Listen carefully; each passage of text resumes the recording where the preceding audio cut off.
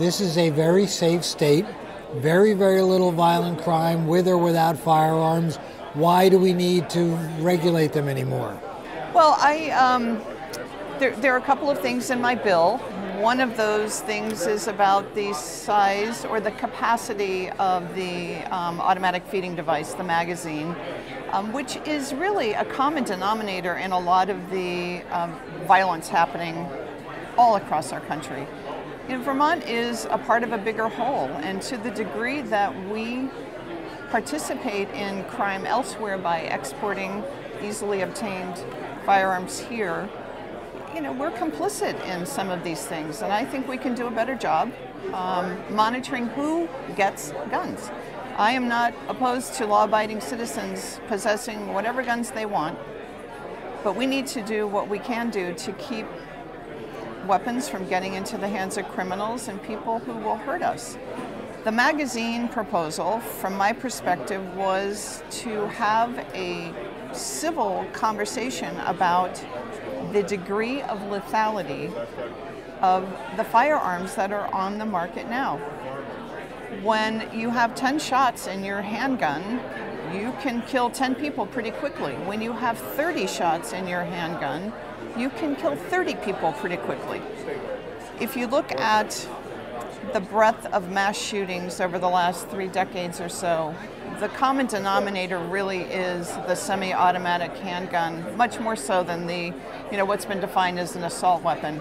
So the handgun really is, and the handgun with a large capacity feeding device is the common denominator. So I think that talking about the capacity issue with the magazine is a legitimate debate that we ought to have. The fact that we are exporting many of these. As far as the exporting weapons to other states, where do those facts and figures come from? The Mayors Against Gun Violence have been studying this issue for a very long time. They have a report online, and Vermont is ranked 16th in the nation of exporting firearms that end up in the hands of criminals in a very short time from sale to crime. So that's one of the measures that they use is the time to crime. And do we know how this works? Do people who perhaps couldn't get a weapon in another state come to Vermont? I don't know that they're coming to Vermont, but what is happening is that there are a lot of straw purchases. People who would not lawfully be able to purchase a firearm are able to find somebody to go in and purchase for them. And because we don't regulate private sales at all, it's pretty easy to do that. Does anybody regulate private sales, though? No. So why would, again, I'm just trying to figure, I understand that's what they said, but if I'm a felon, so I can't buy a gun in Massachusetts, right, I could get a straw person there. Correct. Just as easily as here. Right. But the guns up here are cheaper than they are in other states. And this is the sequence of events. Guns are cheaper here. There is a growing problem with heroin and opiates coming into this state. It has become a huge problem in our more highly populated areas of the state like Burlington and Rutland. Because the guns are cheaper here and fairly easy to get, they're traded for heroin.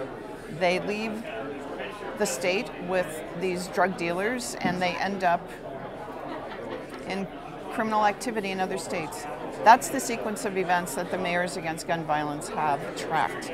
And that Vermont, because it is easy to get guns up here, you can go to flea markets apparently in southern Vermont and buy just about anything you want and nobody's looking. So my whole point about putting this into state statute is we need more boots on the ground covering this issue.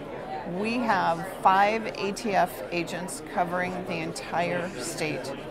And it's not enough. We need to engage our local and state police in trying to solve this problem. It's 5 ATF agents for the whole state. And the way the law works now, even though by federal law a convicted felon may not buy a weapon or possess a weapon or possess a firearm, we can't enforce it. Only those 5 ATF agents, correct, or maybe an FBI agent if he's around. Correct. can enforce it. A state police officer, a county sheriff, a city police officer cannot We have enforce no that law? authority to hold anybody or to charge anyone with a crime under our state system.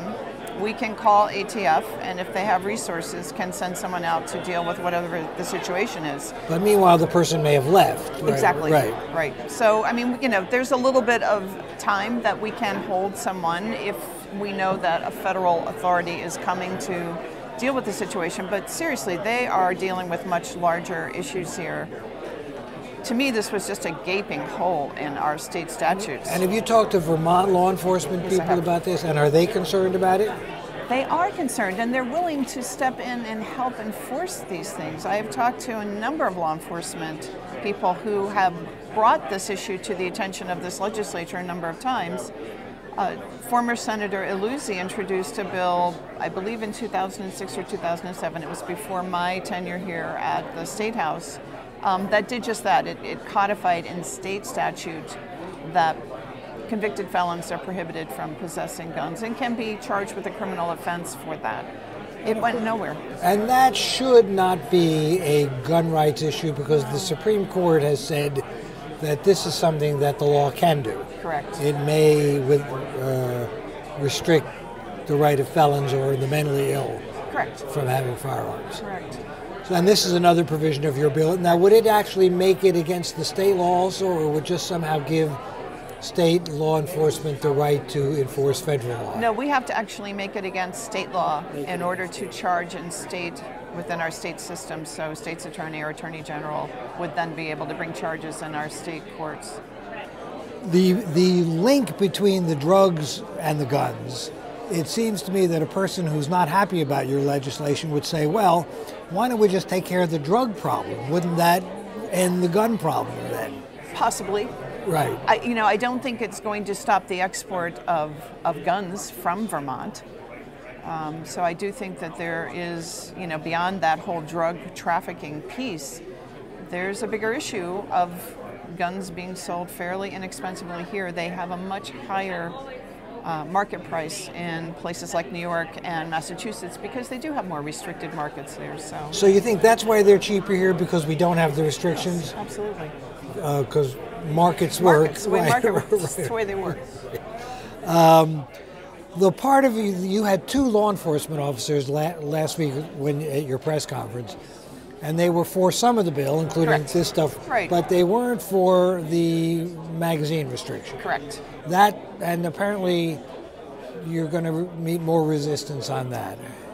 Sure. I mean, that's, it's a controversial part of the bill. There's no question about that. I think it is a legitimate debate that we ought to have.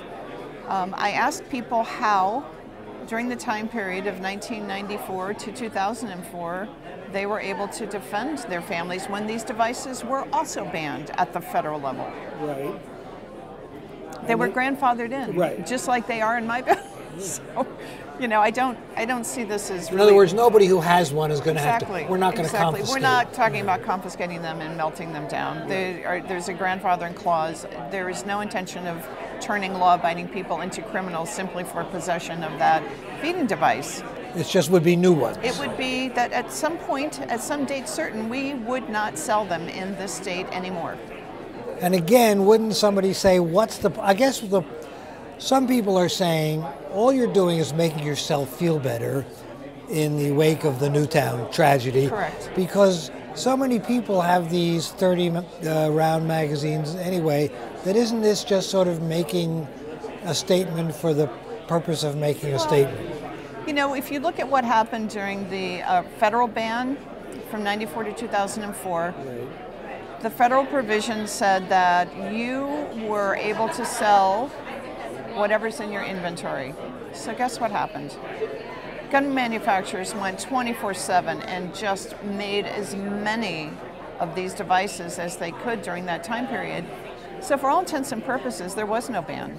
There was an end run around having that ban. So these devices continued to be lawfully sold because they were part of the inventory.